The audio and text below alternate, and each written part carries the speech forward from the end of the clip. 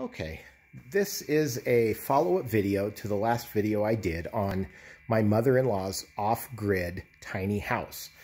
She purchased some property in a rural area that does not have utility service and asked if I could figure out a way to help give her power. The house that she has, her tiny house, was built by a high school as a year-long senior project to teach the students construction. So it's got traditional AC wiring, it's got traditional plumbing in it. And so she put it on this property, and then she bought a shed, a small utility shed that's just adjacent to the house, and then asked that I help. So what I did is I got online and I helped her pick out a solar system. We bought a kit. It was a Renogy 4-panel kit that came with the Wanderer solar charger. It got pretty good reviews, and so we went with that.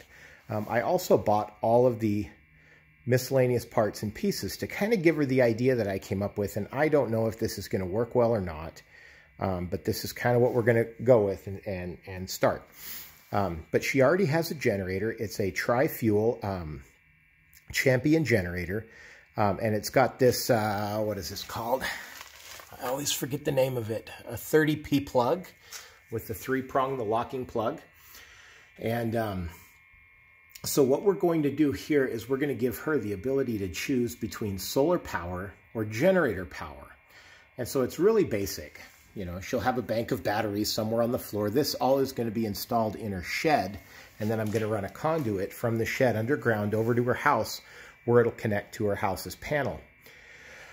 So if she's on solar, the solar panels, which I'll drill a hole right here to run the panel wire, will feed into the charge controller, and the charge controller through this box will go over and charge the batteries, and then the batteries will feed the inverter, and the inverter's AC comes up and goes into the panel. I've got the ground bonded to the chassis of the panel, and then I've got, now I know I'm going to take some heat for this, but I'll explain myself. I've got on this breaker, I've got the hot going into one end of that one, and then the neutral going into the other. And then this post here will be the hot, and this will be the neutral, and I'm only going to send the 2 wires through the conduit all the way over to her house. The reason that I'm doing that is because the house has traditional house wiring where the neutral and the ground are bonded in the panel. The inverter, the ground and the neutral are not bonded, whether the inverter is on or off. Same thing goes for the generator. So it's acting as though it's an RV or a boat. So shore power actually doesn't apply here because we're never in a situation where we're going to need to bond our neutral and ground. So I'm trying to figure out if I can do that without hurting any of the equipment, the generator, the inverter. So I'm going to send 2 wires, the hot and the neutral, over to the house. And then I'm going to put a ground rod in the ground at the house. I'm also going to do a ground rod out here at the panel, and I'm going to bond all the chassis, you know, kind of a safety ground, to another ground rod. I don't know that the 2 ground rods will create any kind of electrical loop, but I'm trying to do the best that I can with what I'm given in this situation. So it's really simple. Inverter feeds the panel out to the house, or the generator feeds the panel out to the house. And then depending on which service you want, you just simply flip the switch. It disconnects one and connects the other. So that's very simple. This other box here, and I described this a little bit in my last video, that's to control what's charging the batteries. So if the solar system for some reason is not keeping up and she needs to plug in the generator, she can leave the panel alone and run off the batteries in the inverter, or she can flip it over and run off the generator. But this device allows her to choose whether it's the generator with this charger charging the batteries, or if it's the solar system. And the way this works, I'm kind of proud of what I came up with here, even though it's a very simple circuit. But I have 2 buttons here, a green and a red, and then a little light.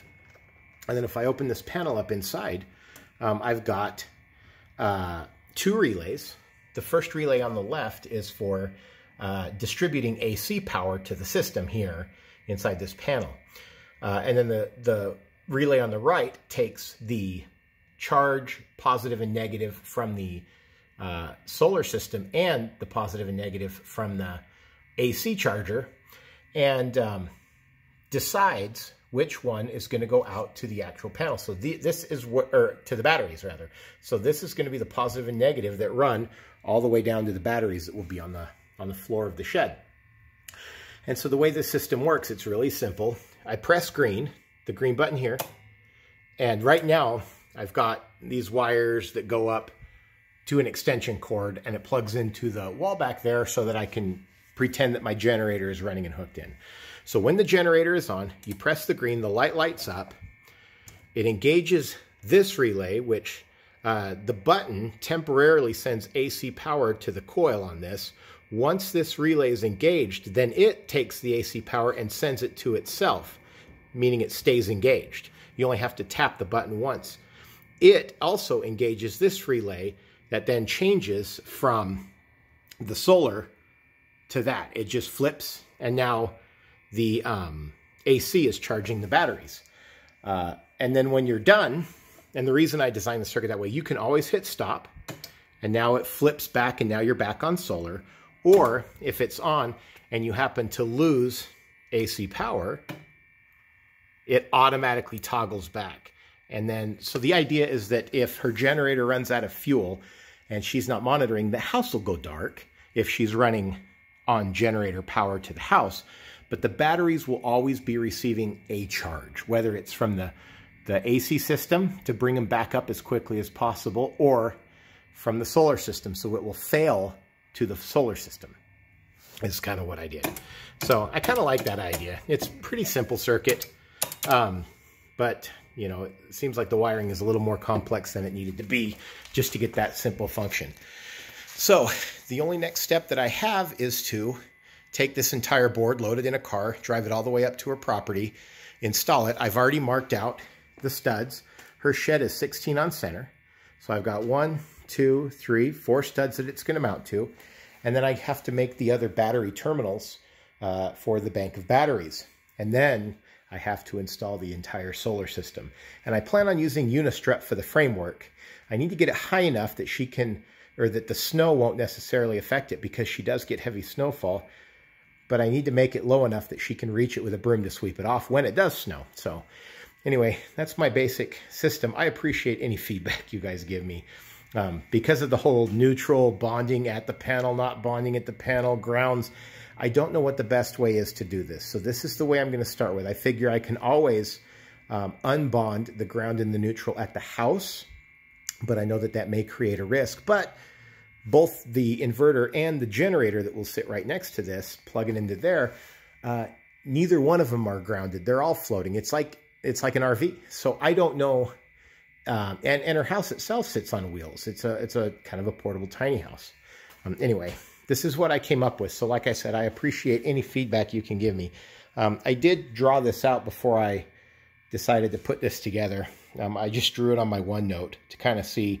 I moved all the parts and the pieces around quite a bit so that I could get the wiring to be efficient, so that I didn't have to crisscross. Oh, and I guess I should mention that right here, I'm putting a little project box. And the project box is going to have 3 voltmeters in there with momentary buttons next to each one. So she can press one and it will tell her what the battery power is, what the voltage is of the batteries. And then I'll give her some thresholds so she knows if she needs to run the generator or not. It'll also do the solar output, or the panel output, so that she can see what her panels are producing, and we'll have to establish some thresholds there. And then the last one would be the AC, I think. I don't know. I mean, 3 meters, she might not need to know what the AC is, but I noticed that the inverter puts out a rock steady 117 volts, no matter how you power it, whether it's off 1 battery, 4 batteries, or in my case, I was using a little jump starter just for testing. So I'll have to figure all that out. But anyway, that's what I came up with. Like I said, I appreciate any comments or feedback, and thanks for watching my video.